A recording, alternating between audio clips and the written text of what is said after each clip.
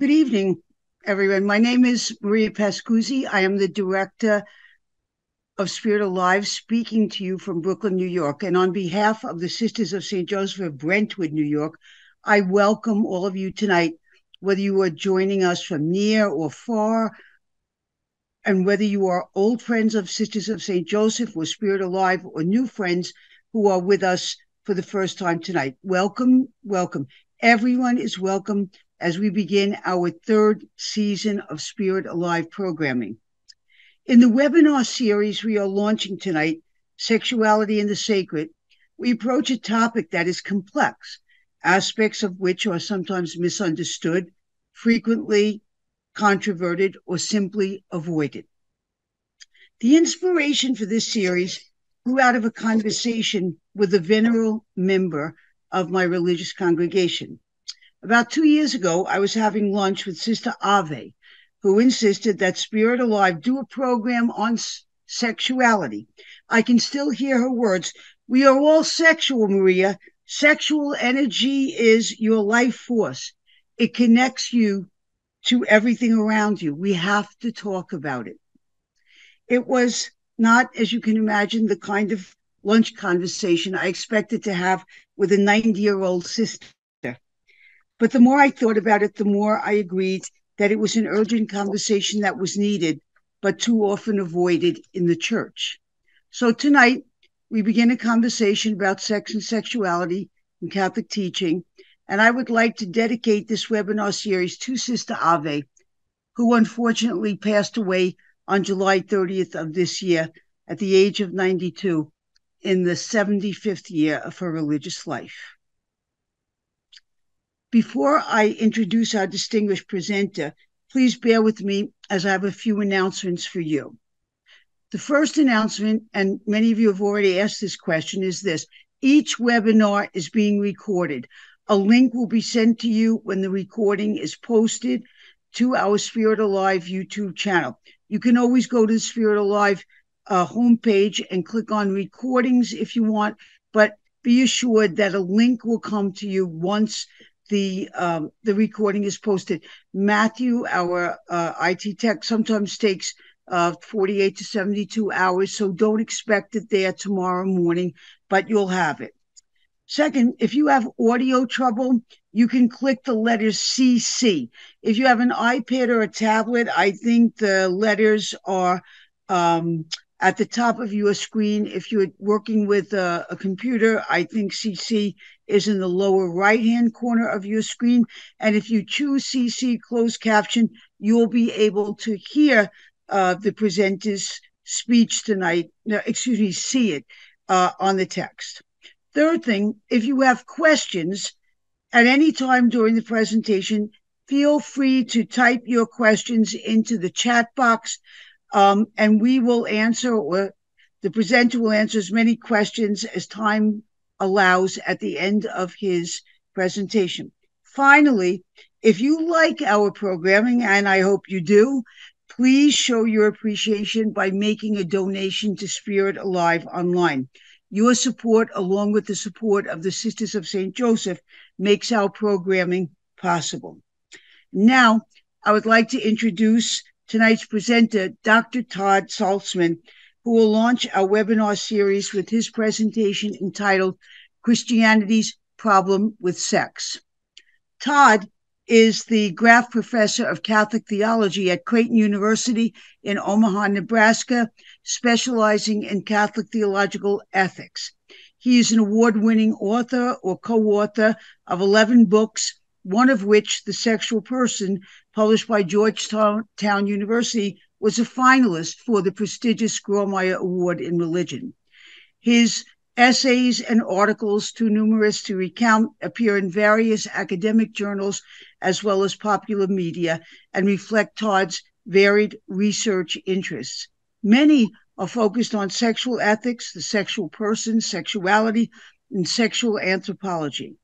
Todd is an active member of the Society of Christian Ethics, the Catholic Theological Society of America, and the Association of Moral Theologians.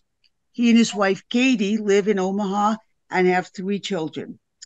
Honestly, I could not think of a more accomplished and insightful speaker to be with us on tonight's topic.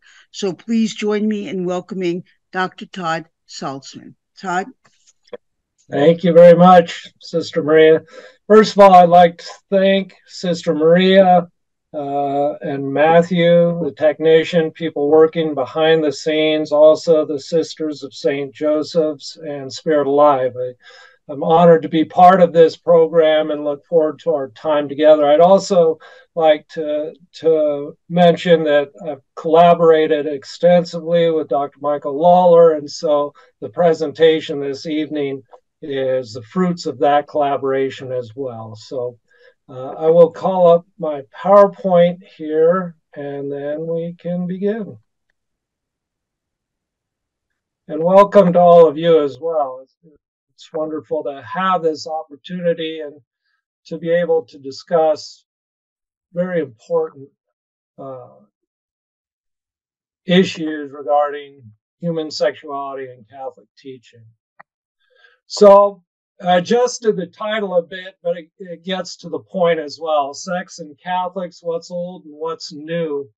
I want to look at various aspects here.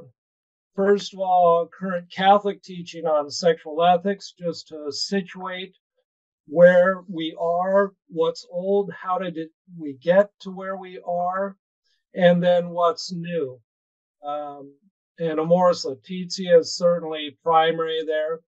New pastoral methods, we'll talk about the implications for human sexuality, and then some of the future prospects. So first of all, Catholic teaching on sexual ethics. Current Catholic teaching, all Catholic moral theological teaching is grounded in the idea of human dignity. So what facilitates human dignity is good. What frustrates human dignity is bad. And so that begs the question, raises the question about sexual anthropology. How do we define the human, the sexual person, and what norms or doctrines, rules follow from that?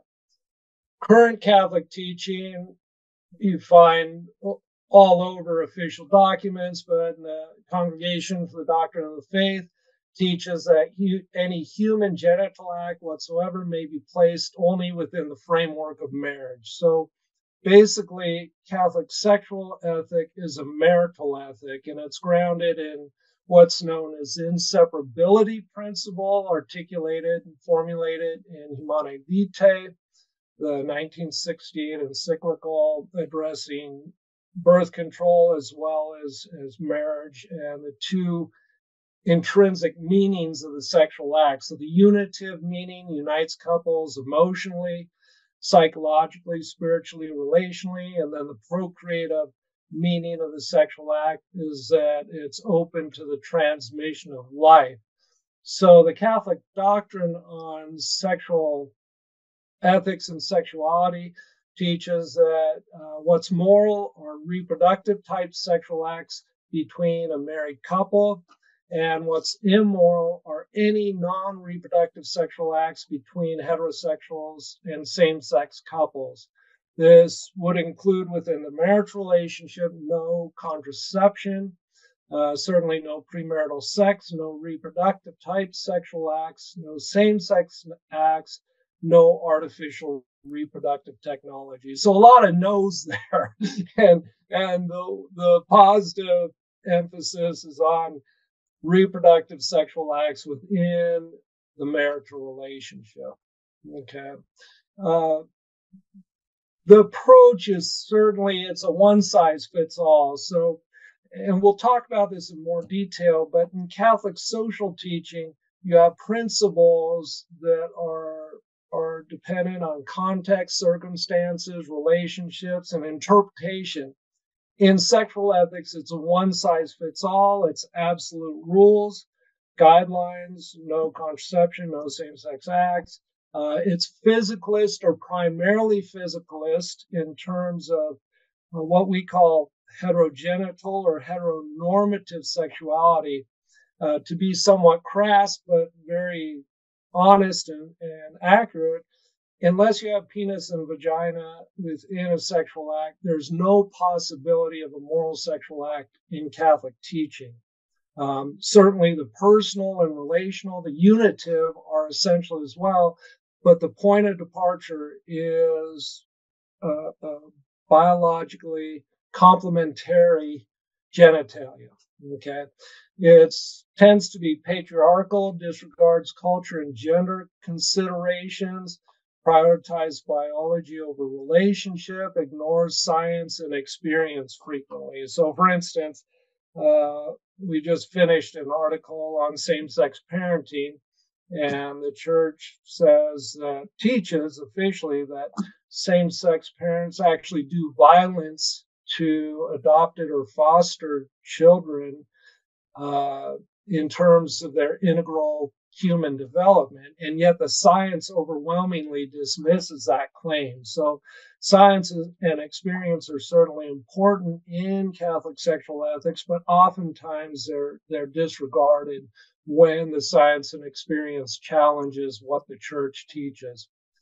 In terms of the application or living out of Catholic sexual teaching, it is very deductive. So you have the norm, no birth control, reproductive technologies, etc., and it imposes that on all relationships, regardless of the context, situation, circumstances, etc. So deductive over inductive reasoning. So that's just a quick summary of Catholic sexual teaching in terms of the norms, the guidelines, the doctrines for human sexuality, grounded in a theological anthropology that's a strict sexual binary and heteronormative between male and female. How did we get here? What's the history of this? So first of all, we're going to look at Scripture. Reading, interpreting, and applying Scripture is complicated, to say the least. And Dei Verbum, you have this challenge in Catholic teaching in general, but Catholic moral teaching and sexual teaching in particular. Up until 1943, Divino Afflante Spiritu, and then again at the Second Vatican Council, Dei Verbum, the Word of God, issued this, was a document that talked about the method for reading, interpreting, and applying Scripture, historical critical method. Up until the 20th century, you had a very different method for developing and formulating norms, doctrines, and guidelines in the church, either proof texting, coming to conclusions in natural law, and then saying, okay, where can we find a passage in Scripture that justifies this? Or fundamentalism, reading Scripture literally.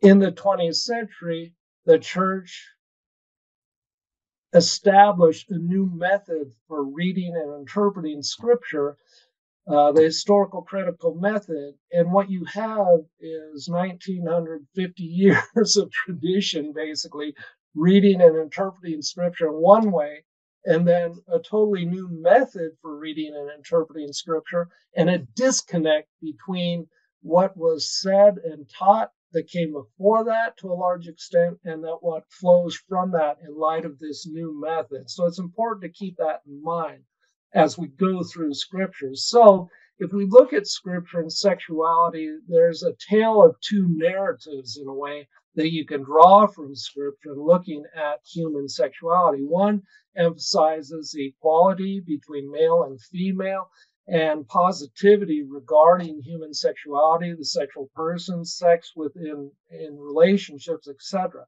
The other is more patriarchal and suspicious of human sexuality. So we're going to do a quick run through some examples of where you find these two different narratives in both Old Testament and New Testament, and then we'll look at how the history develops in light of these. So if you focus on the first narrative, equality and positivity, look into the Hebrew Bible. At the apex of Yahweh's creation stands Adam, man and woman together, male and female. God created them and blessed them and named them Adam. Okay, Yahweh names male and female together Adam. indicating equality, and they become one body. Body, the Hebrew verb tabak, in Greek kalau, does suggest physical bodily sexual union, but it suggests above all spiritual union which exists in conjugal love. So a very positive understanding of the body.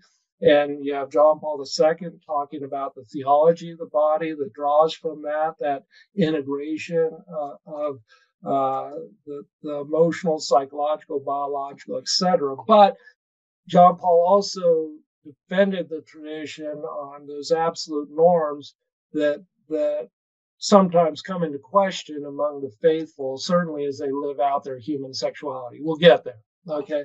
So Adam and Eve in Genesis 1:25, they were both naked and not ashamed.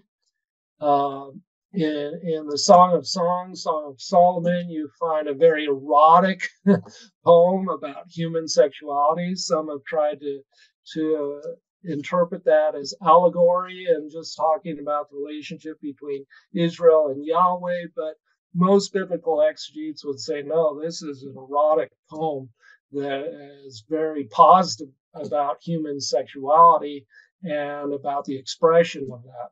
Hosea's marriage to Gomer, a prophetic symbol, the covenant between Yahweh and Israel, is reflected in the covenant between husband and wife. So again, very positive, sacred, relational, personal in that sense.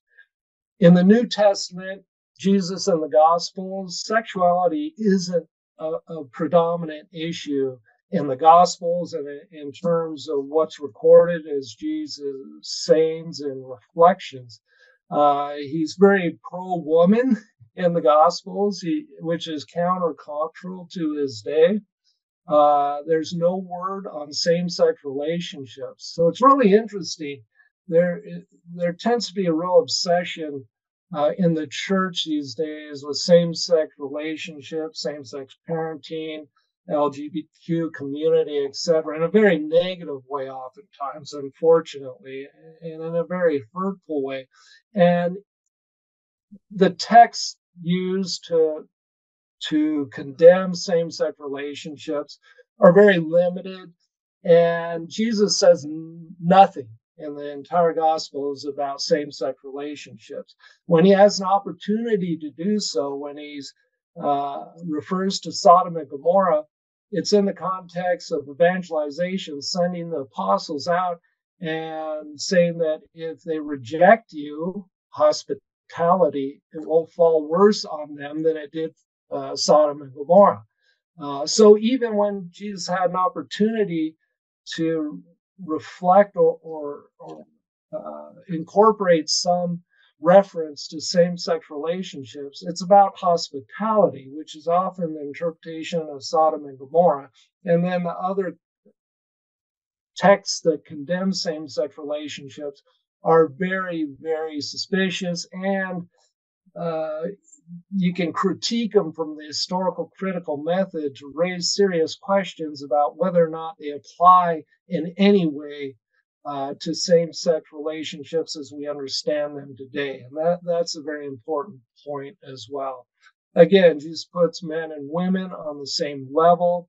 Teachings on marriage and divorce, somewhat disingenuously, the church says that it's very clear in the New Testament that Jesus condemns divorce and remarriage, and indissolubility is the only option. And yet, in Matthew's gospel, there's a justification for divorce. Porneia is a basis for dissolving a marriage, as is the Pauline privilege in favor of the faith, and then later the Petrine privilege. So there are examples of dissolution of marriage, and even Jesus speaks about an example, porneia. Now, biblical scholars disagree on what that means. It's an ambiguous term. Literally, it means sexual filthiness or nastiness. But what does that mean within the historical cultural context and within marital relationships? So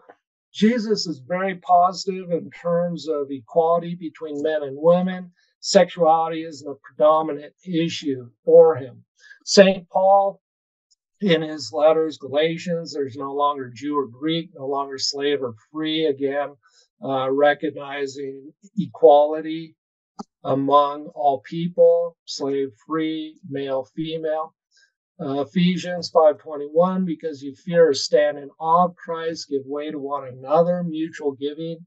Way is required of all Christians, even of husbands and wives, as they seek holiness together in marriage. Very positive view of marriage and very egalitarian view of men and women within the marriage relationship. The husband should give to the wife her conjugal rights, and likewise the wife to her husband, for the wife does not rule over her own body, but the husband does.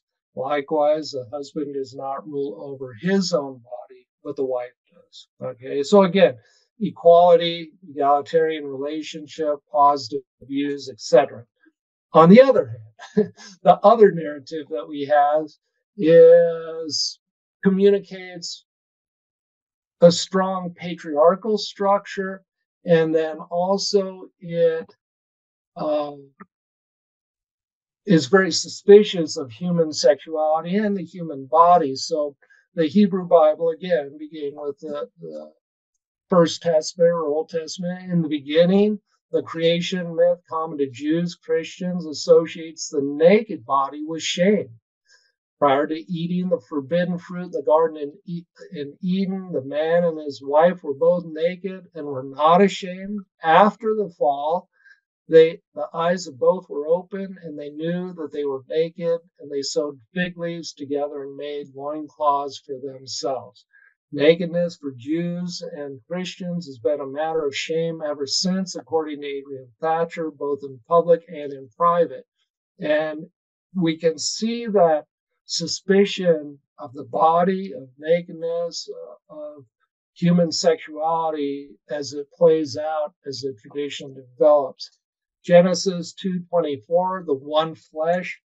There is no particular language in Hebrew for marriage or wife or husband. What gets translated in various contexts as marry is properly take or seize. So man taking woman or seizing woman. The latter is also used in the case of rape. So obviously a strong patriarchy there and an inequality.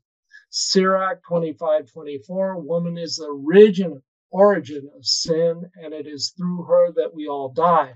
Not exactly a positive view of women and their role and function in the historical development of understanding human sexuality and the anthropology that accompanies that. A friend of mine used to joke, and he was being very facetious, women are two-time losers, created second, sin first. And he didn't buy into that, obviously, but we can see how that narrative has been reflected in the narrative, the Christian tradition in general and the Catholic tradition in particular. The New Testament, Jesus and the Gospels, again, the focus in the Catechism, marriage is indissoluble.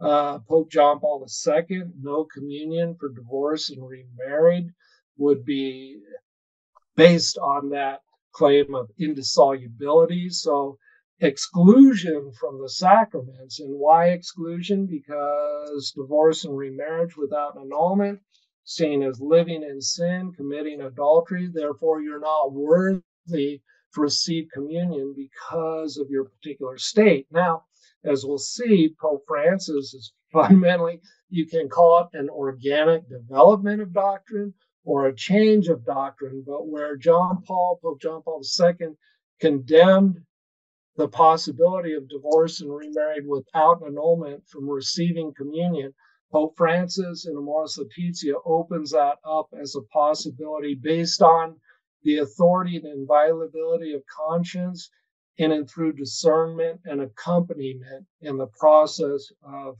looking at where your life is, what led to the divorce, learning from that, and moving on and allowing for participation in the Eucharist. So two very different teachings, but those teachings also, to a certain respect, or reflect those two different narratives that we find in the scriptures, depending upon how you read, interpret, and apply it. And so scripture, we have to be very careful about how we use and sometimes even abuse scripture in our approach to human sexuality and sexual ethics.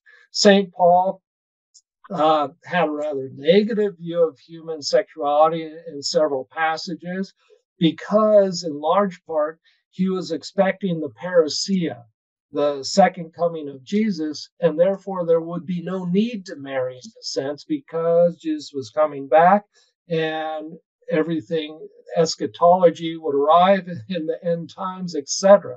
So in 1 Corinthians, if they cannot exercise self-control, they should marry, for it is better to marry than to be on fire. Not a huge endorsement of marriage or human sexuality or the sex that takes place within marriage. If you can control it, better to do so. If you're going to burn with lust, well, go ahead and marry. Okay. Those who marry will experience distress in this life, and I would spare you that.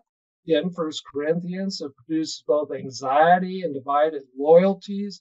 A spouse is a distraction for more important matters. So those are some rather negative perspectives. St. Paul on women, Adam was not deceived, but the woman was deceived and transgressed. 1 Timothy, wives should be subordinate to their husbands as to the Lord.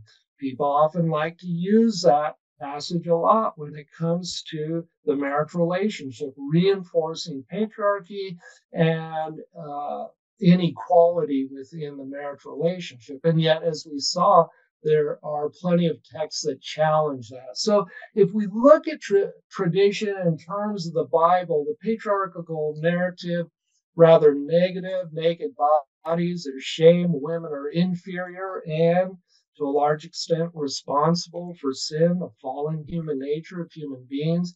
Virginity is superior, marriage inferior, and sex is tainted, as we'll see. Sex is often identified with how original sin is passed on. A more egalitarian, positive narrative, naked bodies, there's no shame, women are equal, virginity is an option, but marriage is good, and sex is good. So you have these two narratives competing with one another and drawn from the same inspired word of God. So again, it highlights the challenge of using scripture when it comes to human sexuality.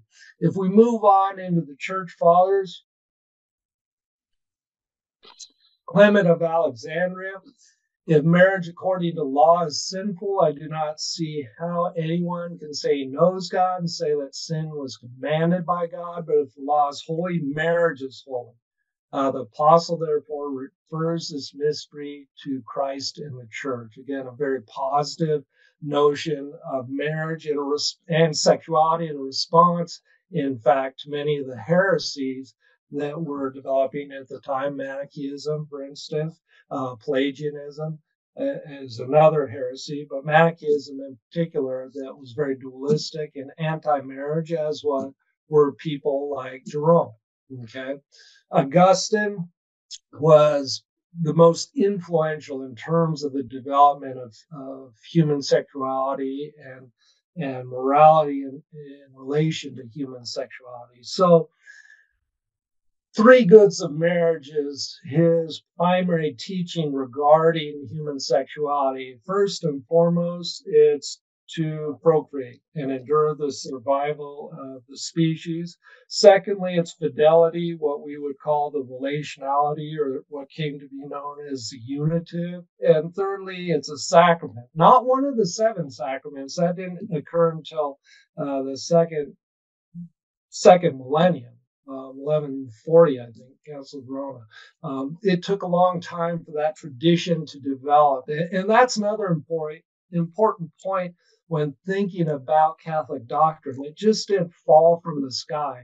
These things evolved over time and oftentimes evolved and changed organically or even changed with regard to the teaching itself. And if they change historically, church doctrine changed, which it did on usury, slavery, even more recently, capital punishment with Pope Francis, then it can continue to change in other areas, even in human sexuality.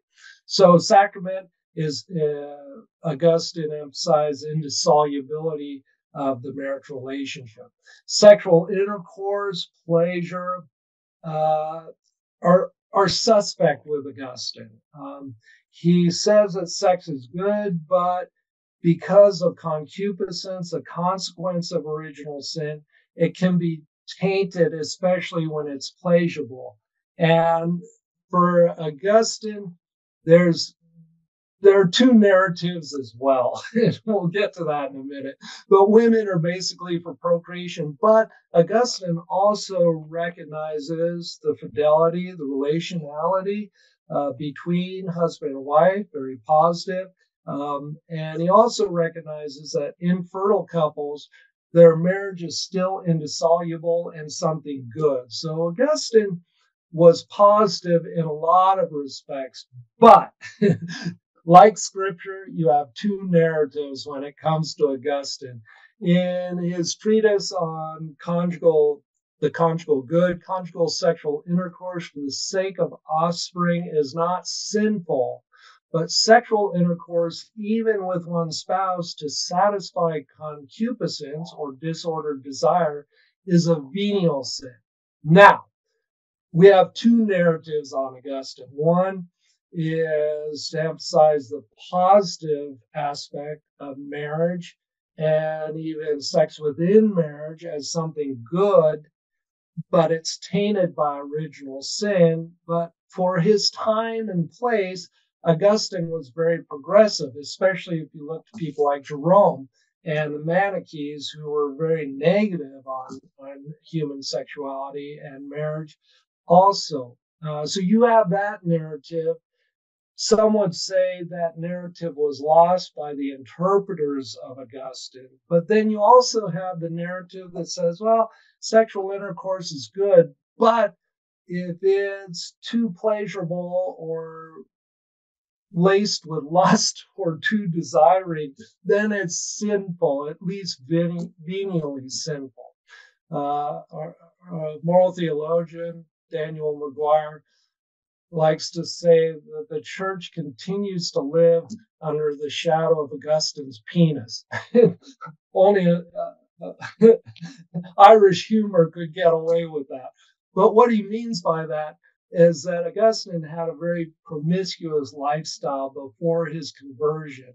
And that there's a certain amount of guilt and shame that comes out in his writings and his theology when it comes to human sexuality. So on the one hand, he does say that marriage is good and sex within marriage is good, but on the other hand, it is venially sinful, and we have to be very careful about human sexuality, which is true, but there's a negative view of sexuality that permeated the tradition and to a certain extent continues to permeate that tradition.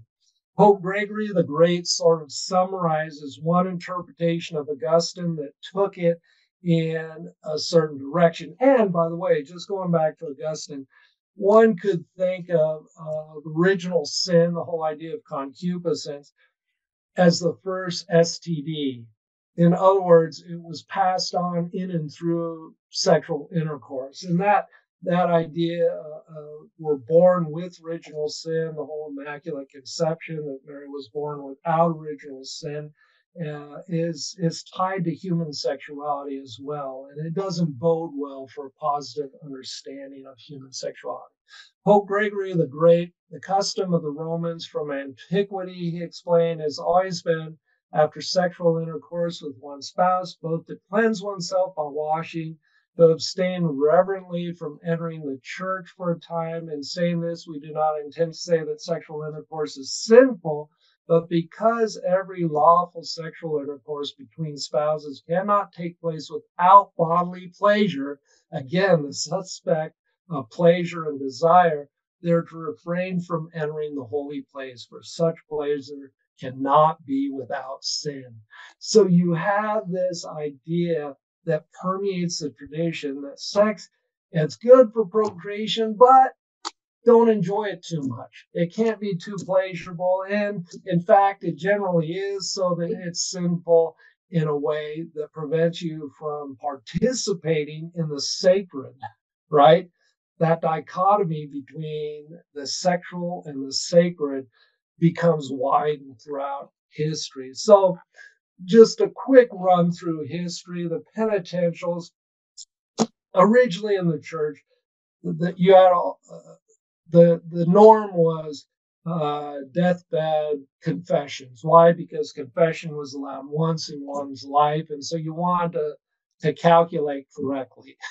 So you had one shot at it. Well, auricular confession, auricular means literally to speak in the ear, developed around the 5th century, a little earlier, and it was the idea that you could repeat the sacrament of penance uh, and be forgiven multiple times. So the penitentials developed out of this tradition. The Celtic monks were very influential in this. If you've been to Ireland, it can be very cold, damp, and dreary. And so the monks had a sort of dapper view on reality at times, and it manifested in these handbooks of moral theology, the penitentials, and also especially the teaching on sexuality. So general rule in some of the penitentials, sexual intercourse permitted only between a man and a woman who are married, and even then only for procreation. Every other sexual act is prescribed.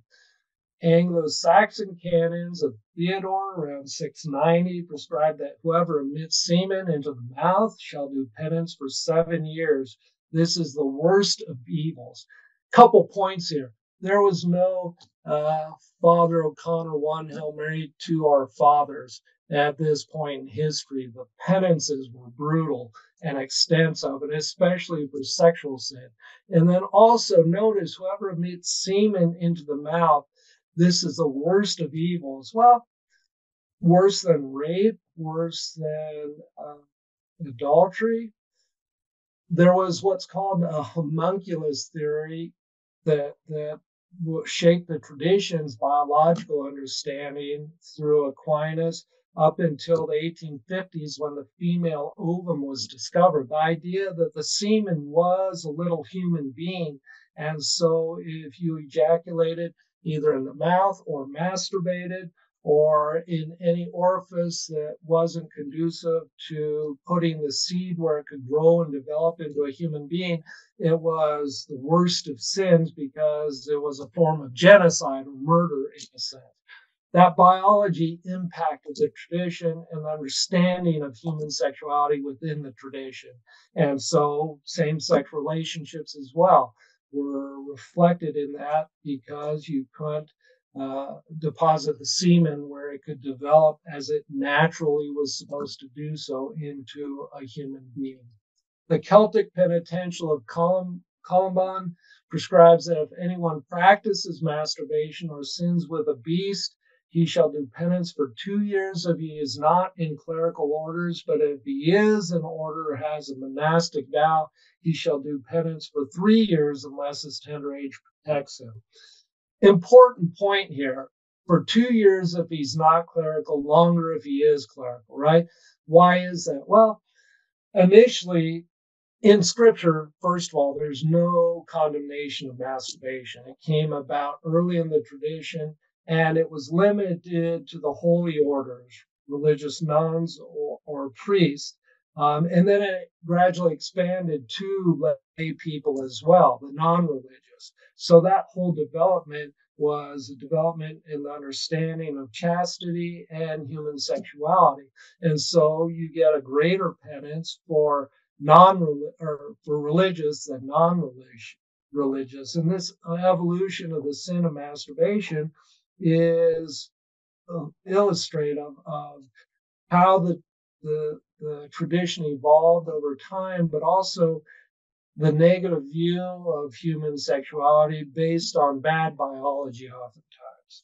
Aquinas took a more positive view than Augustine, although he followed Augustine closely, but it took a more positive view on human sexuality, especially pleasure within the relationship. 3 ends of marriage following Augustine, procreation, faithfulness, and sacrament, and the sacrament that was indissolubility grew into one of the seven sacraments over time. Has a positive view of pleasure that realized the ends, but then he also talks about natural law and sexual ends, and that he talks about the greatest violations of natural law are unnatural acts, and masturbation, bestiality are unnatural acts that are the gravest sins, violations of natural law and nature, whereas adultery, rape, fornication, etc., are violations of natural law, but they're natural sins, not unnatural. And so for Augustine, a greater violation of natural law was masturbation than rape or adultery or premarital sex. And you say, wait a minute, what's going on here? That is fundamentally problematic. Well, it's grounded in physicalist biological understanding of natural and the homunculus theory that believed that the sperm, the seed, was a human being. So at least in the case of rape, adultery, or fornication, the seed would be deposited naturally where it belonged, whereas in the case of same-sex relationships or masturbation or bestiality, it's not. So again, historical context is important in terms of how we think about human sexuality. The Manuals of Moral Theology after the Council of Trent, which basically informed priests for the sacrament of reconciliation, were very much act-centered. What did you do? How many times? Is it prohibited? Very legalistic. They didn't typically focus on, well, what was the meaning of this act for the two people involved or for the individual, but it was focused on whether that violated the norm of the commandments, especially the sixth and ninth commandments, very legalistic and absolute. Okay. Jim Keenan summarizes in his book on the history of Catholic moral theology, summarizes three main points that shape the teaching on sexuality. And I think this gives us a better understanding of how that tradition evolved.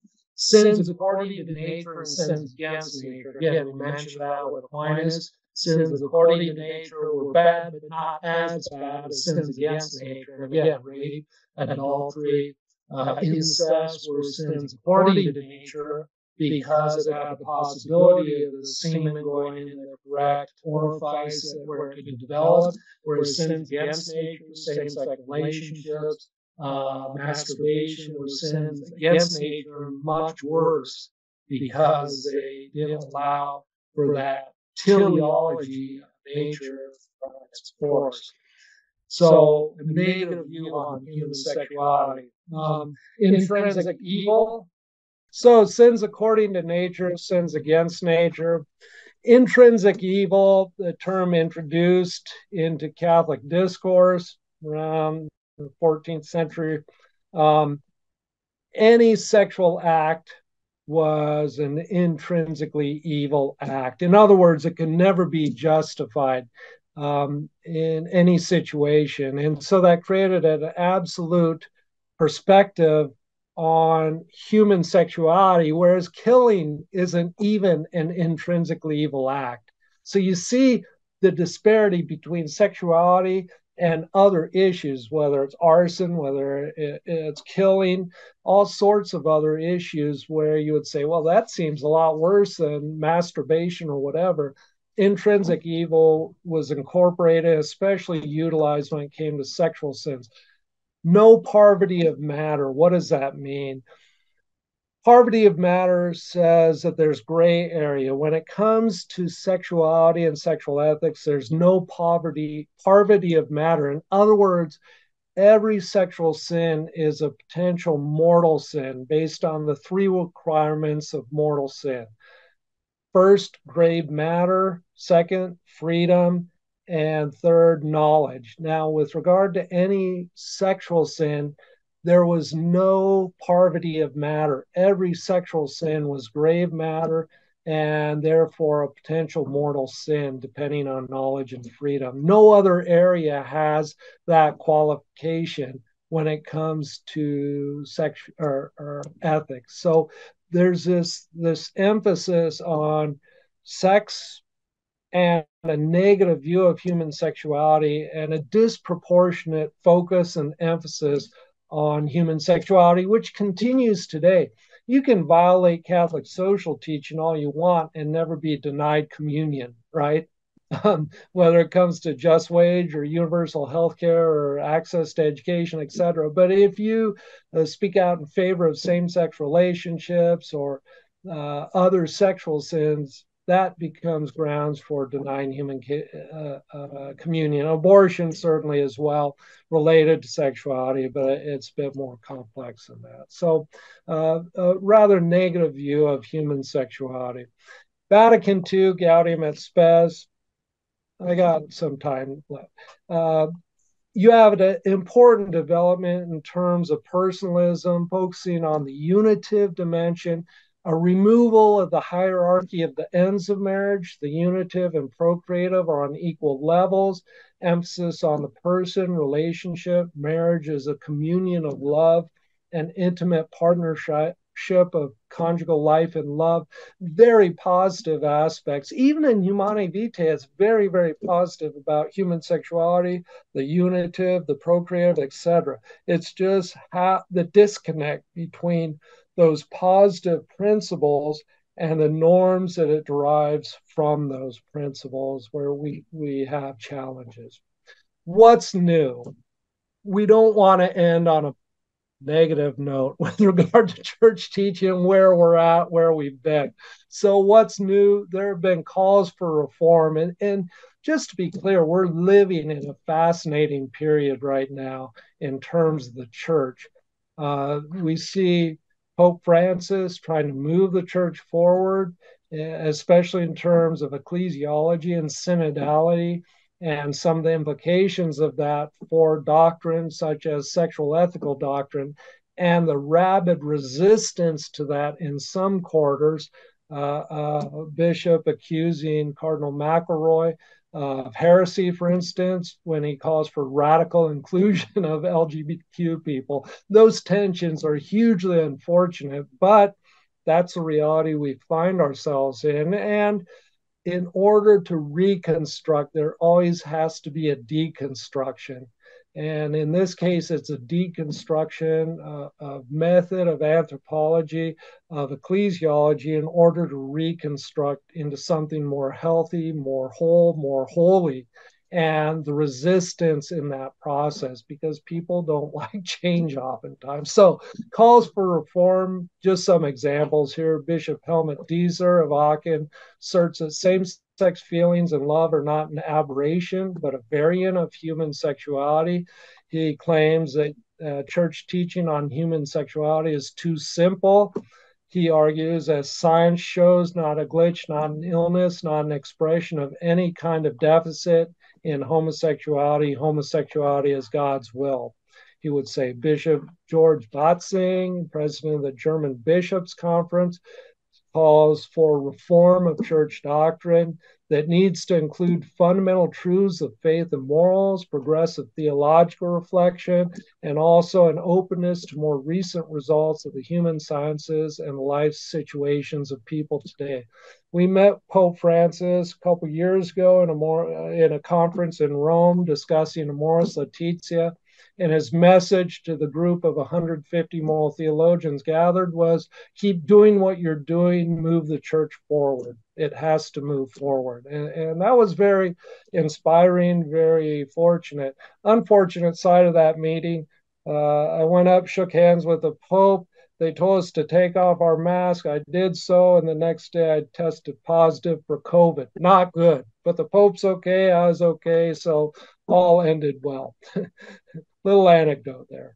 Cardinal Ulrich of Luxembourg argues that sociological scientific foundation of Catholic teaching on homosexuality is no longer correct.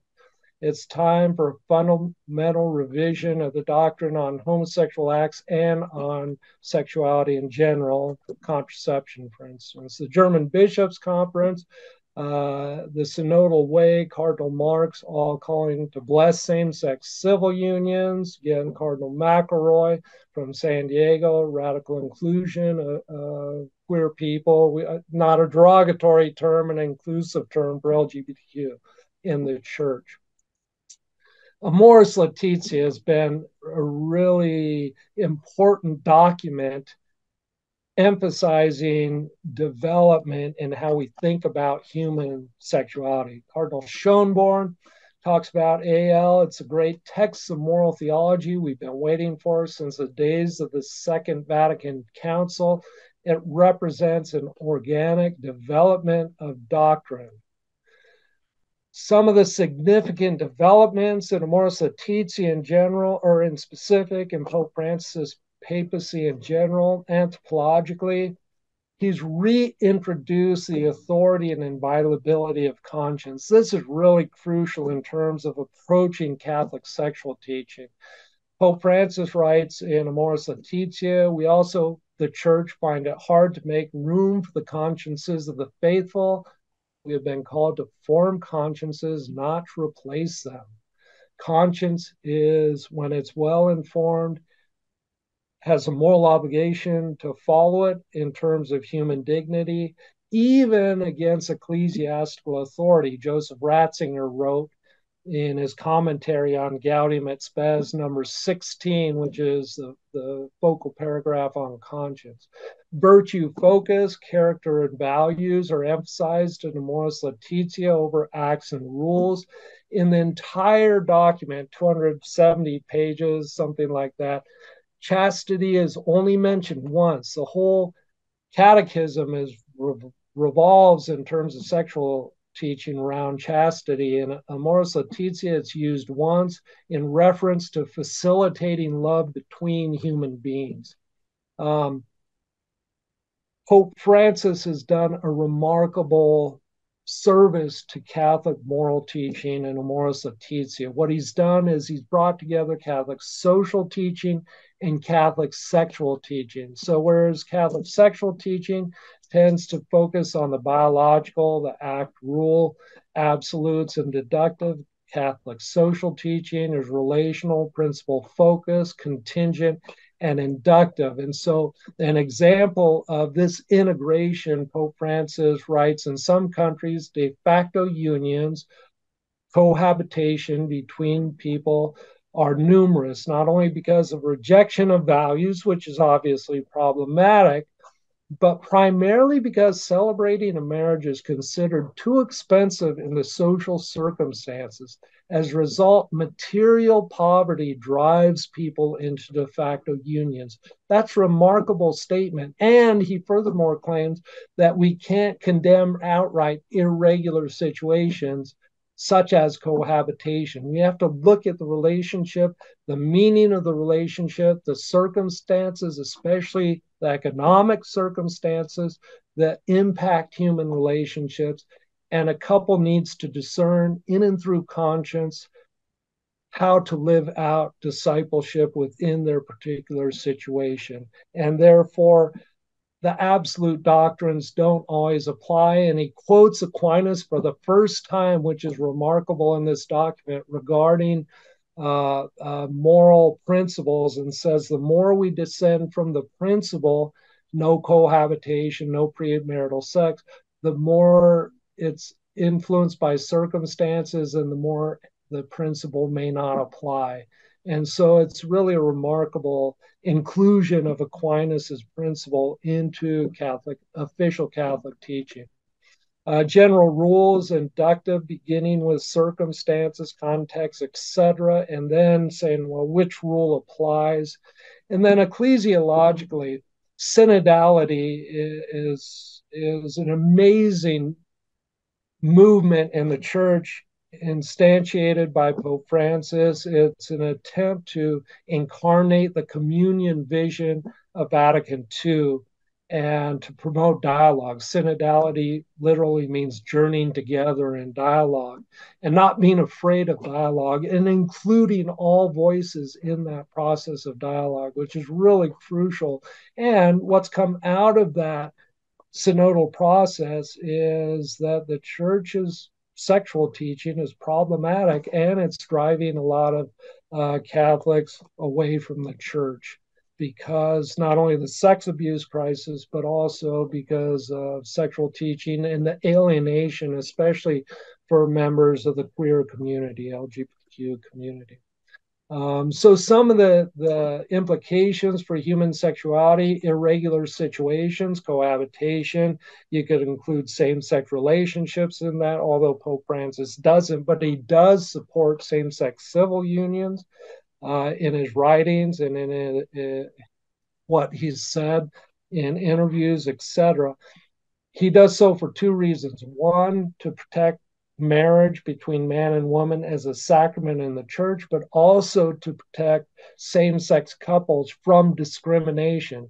And yet, in the Catholic Church in the United States, the bishops, the USCCB, collectively oppose any non-discrimination legislation when it comes to same-sex relationships and same-sex parenting or adoption or even employment. So there's a real prioritization in the church with sexual ethics over social ethics. And for Pope Francis, he's inverted those two and emphasized that we need to address issues of poverty, issues of social justice before we think about sexual ethics and prioritize that. So a real inversion, and that inversion has created a lot of tension.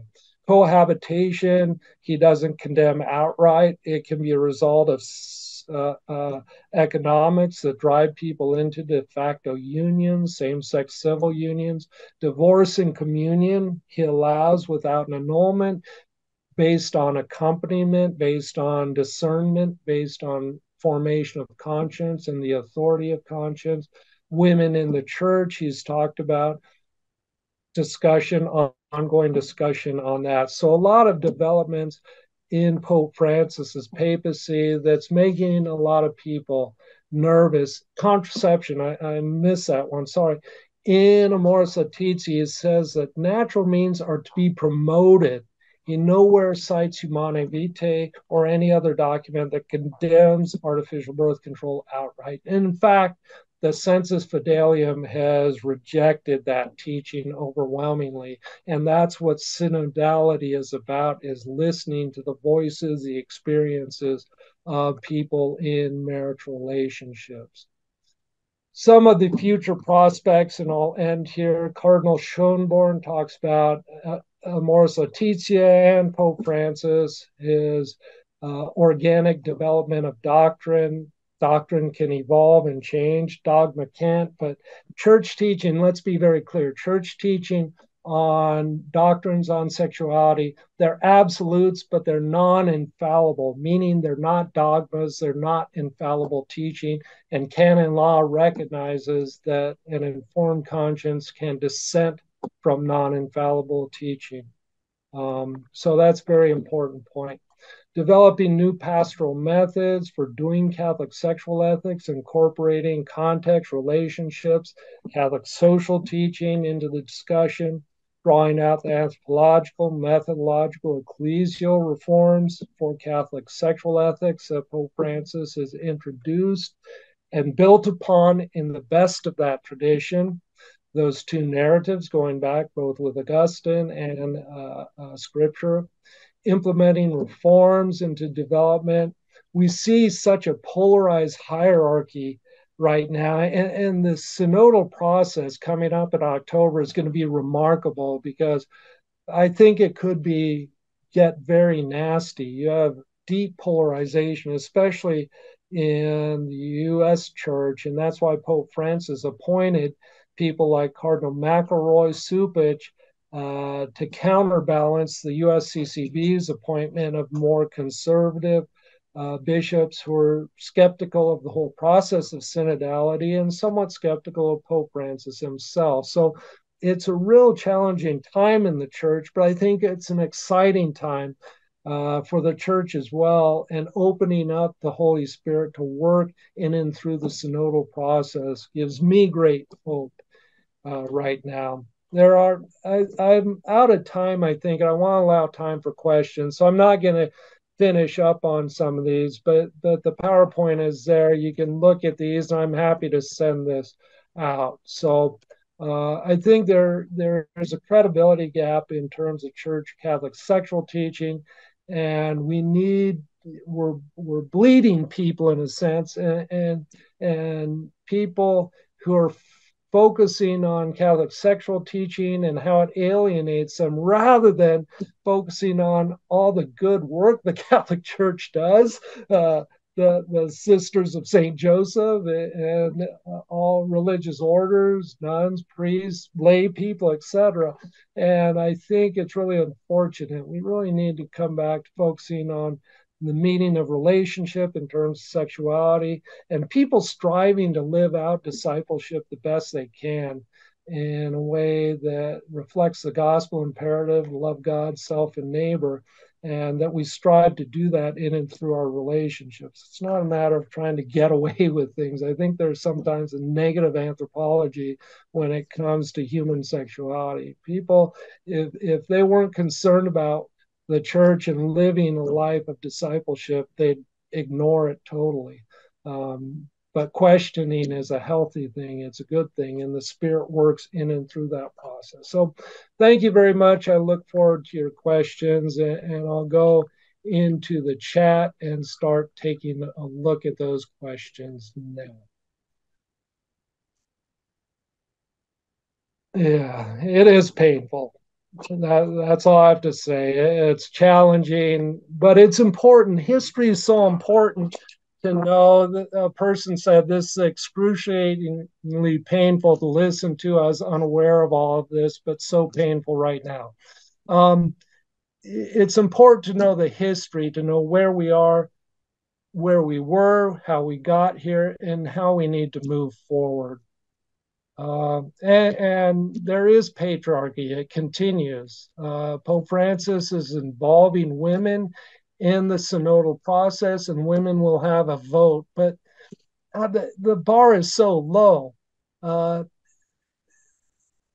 It's incredibly frustrating to see how women are treated or maltreated in the church in terms of their voices, their participation. It's very, very challenging.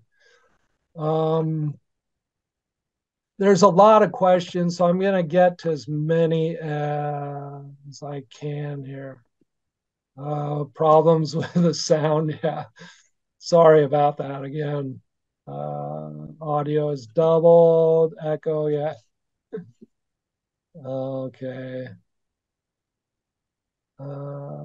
Shoot. Yeah. How can a sexual act be intrinsically evil if it is between two consenting adults?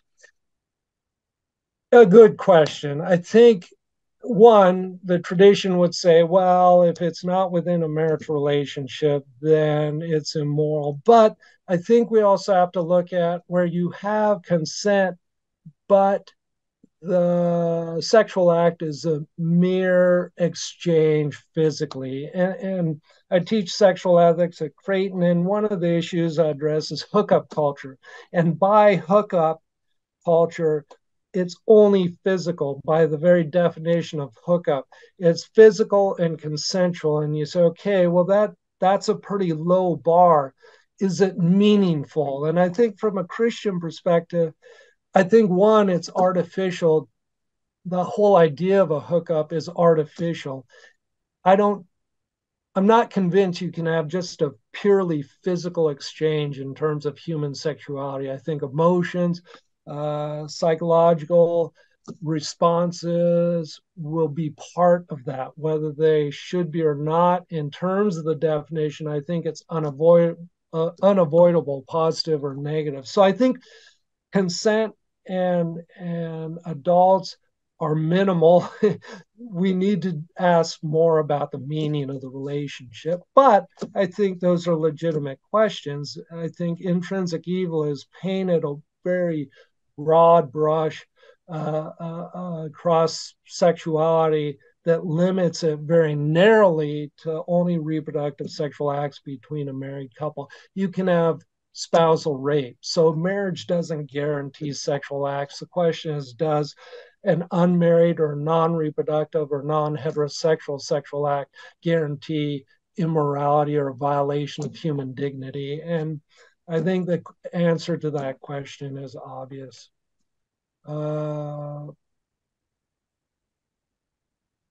Do you really think that the more negative narrative that you discussed will ever be eclipsed by a more positive view as long as those texts remain available for citation? I think so. I mean, you have a lot of texts that condone slavery, for instance, and they're still available, but the church has moved beyond that. The same with torture, the same with usury, etc. So it's kind of interesting when the church changes a teaching. It usually doesn't say we taught this, but we're changing and now we teach this. A more accurate presentation of that is as the church has always taught, and then it changes that teaching. So I think there's a possibility, and the fact that people in leadership positions, unfortunately all men, but people in leadership positions are speaking out that we really do need to evolve and change. And Amoris Laetitia has paved the way in terms of an official magisterial document that paves the way for an organic development of doctrine. Yeah, synodality only works if the parish engages in the process, mine does not. I think the response to synodality really varied across the U.S. In our archdiocese, it was really unfortunate because that whole synodal process, there was a report and a compilation of the report. And one thing that came out is a real concern about hospitality for queer people in the church. And to its credit, the Archdiocese reported that and other things. It didn't report on climate change in the synodal report, which I know I was at several of those synodal meetings and that was discussed, but that wasn't included. But a month after that Dawson report came out, then the Archdiocese issued a statement on sexuality policy, which is fundamentally alienating the LGBTQ community in our Catholic schools for parents, for faculty, staff, students, etc. So again, there's real tension there between within the church, but also within dioceses of the response to synodality. Cardinal Supich, Cardinal McElroy were very proactive, very encouraging of that participation. Other dioceses weren't so encouraging. And there's somewhat of a suspicion among many of the bishops in the US and worldwide, unfortunately, about this whole process. If Francis dies tomorrow, what happens to Catholic sexual ethics? I don't know. I think for myself, a real defining moment is going to be who follows Pope Francis. I think it could all be undone. I'm very optimistic. He's appointed a lot of cardinals. But look, the Holy Spirit works in mysterious and miraculous ways. After John Paul's long papacy and Benedict's papacy, we got Pope Francis. And no one would have expected that in a way. So it's hard to say, but I think I'm hopeful. I think we've opened up the process of synodality, and I think it's very hard to retreat from that. I think people are hungry for that. They want to be heard. They want to be in dialogue, and they want change in a lot of areas too, especially regarding human sexuality.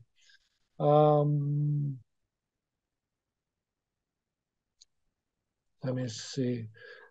Do you think optional celibacy in the priesthood would result in the clergy more compassionate towards understanding of the struggles among the faithful concerning questions of sexuality? I do think that. I think a couple points here. First of all, we have married clergy, we have married priests. The sad part is, not as sad, but sad from the Catholic side. Sad part is if you're Protestant and you're married and you become Catholic and you want to be a priest, you can be ordained a priest and stay married. Okay. But if you're a Catholic priest and you fall in love, want to marry, then you're reduced from the clerical state. And that's illogical. We're losing a lot of wonderful men and not including a lot of wonderful women in the priesthood who should be included. And historically, it's very problematic. First of all, Peter was married, right? Our first pope, according to Catholic tradition. Priests were married commonly for the first 1,000 years in the church. So this isn't a dogma.